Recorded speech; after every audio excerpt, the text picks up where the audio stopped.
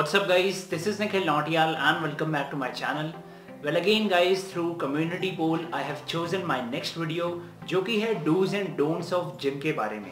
अब दोस्तों सबसे पहले तो जिन लोगों ने इस वीडियो के लिए मना किया था एंड अपनी प्रेफरेंस दी थी, I respect that and don't worry guys, आपकी जो वीडियोस हैं वो मैं विद टाइम अपलोड जरूर करूंगा। अब दोस्तों फिलहाल के लिए मैंने डूज एंड डोंट्स के बारे में वीडियो इसलिए चूज करी क्योंकि मैं काफी टाइम से नोटिस कर रहा हूँ कि मोस्ट ऑफ द पीपल जो लोग जिम करने आते हैं वो या तो सिर्फ टाइम पास करने आते हैं या फिर उन्हें कुछ चीजों के बारे में पता नहीं है। तो दोस्तों इसी के साथ अगर आप एक बिगिनर हैं, एक इंटरमीडिएट हैं या फिर एक एक्सपर्ट हैं, मेक श्योर आप इन डूज एंड डोंट्स को फॉलो जरूर करें। Starting with the dos, point number 1, making fitness a habit. दोस्तों एक बार जिम जाना बहुत ही अच्छा स्टार्ट है, लेकिन you will not be able to see any positive changes until and unless you make fitness a habit.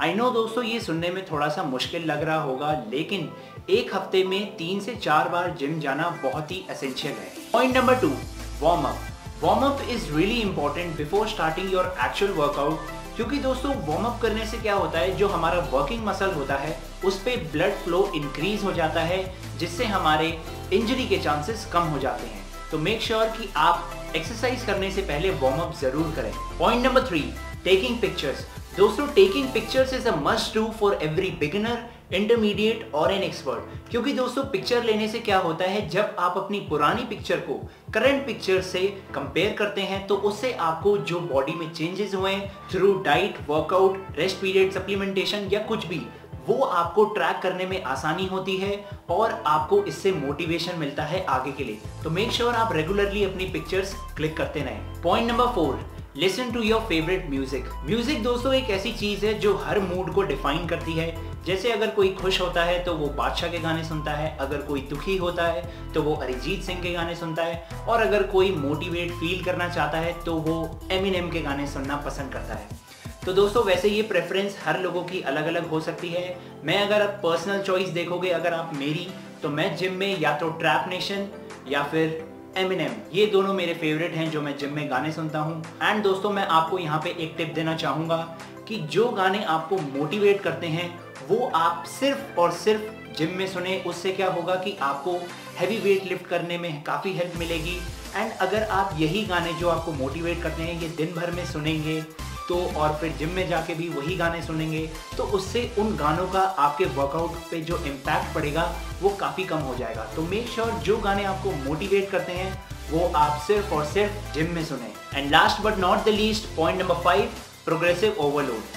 अब जिन लोगों को प्रोग्रेसिव ओवरलोड का मतलब नहीं पता, मैं आपको बताता हूँ। प्रोग्रेसिव ओवरलोड का मतलब ये होता है कि ऐसी टेक्निक जिसमें आप अपने मसल्स को कंटिन्यूअसली फोर्स करते हैं to work harder than before.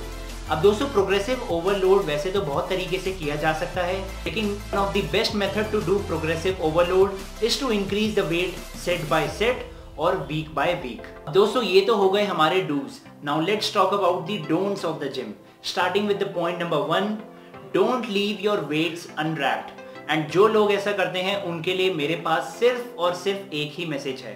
I don't know who you are. I don't know what you want. Do have are a very particular set of skills.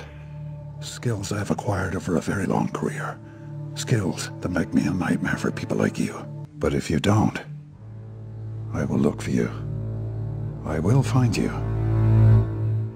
And I will kill you. Point number 2, don't gossip too much. Don't waste your time and don't be the person who talks to everyone about anything. These are the people who never progresses and their body never changes. So stay smart and concentrate on yourself. Point number 3, avoid ego lifting. And ये point दोस्तों मैं आपको हमेशा से बताता आ रहा हूँ कि don't ever lift with your ego.